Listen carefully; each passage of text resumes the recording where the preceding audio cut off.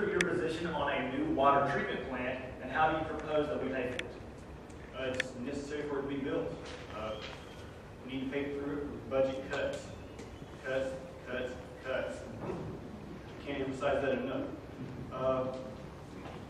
We need to shorten up we need to make the city of Valdosta more flexible. Like that job I mentioned a while ago, that could be a 1099 job. That could be a job that somebody could do on the weekends or in the afternoons for our students. It doesn't have to be a full-time position with all the benefits and everything else that goes along with it. Social donation fundraising. Business fundraising. And yes, maybe even a higher pay on your users. Mr. Yost? Repeat it. And I thought it was a two-part question. Yes, it is. It was, do we need, what's your position on the new water treatment plant, and how do we pay for it? Well, first of all, there are two different, let's differentiate. There is a water plant that supplies you with water, and there's a wastewater plant that takes care of anything that is waste. Do we have to have it? Absolutely. We don't have a choice. It has been mandated through government regulations that we have to rebuild. We can't rebuild on the current property. We can't spend a lot of money fixing the current plant. The government will not allow us to do that. So we don't have a choice. We have to, and we will be rebuilding that plant, and I believe it will be finished in 2 years. The force main that Mr. Miller talked about will affect District 6 the most, in that it will help alleviate problems with wastewater overflows in District 6. How do we pay for it? Mr. Wheeler has talked, and I admire his stance on cutting, and cutting more. But my first question to Mr. Wheeler would be, you're an employee of the city and you've talked about cutting. What's your next job when we cut yours? And I'm not being disrespectful, but every decision that we as a council make has repercussions, and it affects people in many different ways. We are very fiscally responsible as a council. We have worked very hard. We have not raised your taxes.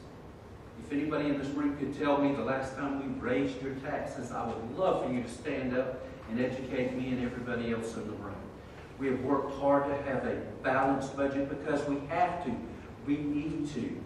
And to do that, we have to have funding from other sources, and most of that can come from the people who come in here. They don't necessarily pay for services, which I mean by driving on your roads that you're paying for, stopping at red lights, or if they have a wreck and emergency services have to come out. You're paying for those in your taxes every day. And so the easiest way, the best way to pay for a new water treatment plant and the new force main, which is approximately $55 million, is going to be by passing a SPLOST. We could raise your taxes. We could raise your user fees. But the best way to do it is to let those people that come in and swell the population of this city on a daily basis help pay for that. Anywhere from 30 to 60% of that money will come from them.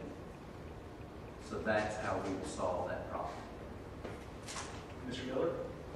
Talking about the wastewater treatment. Yes, a new water treatment plant, and however we will pay for it. Water treatment plant? The question says a waste treat for the water treatment plant. These are come from the audience. I think they need wastewater. Yes, because we have a state-of-the-art water treatment. I didn't know of any issues with water treatment. As I said a while ago, I believe that it's mandated. We've got to do it. I don't see any other way but to do it.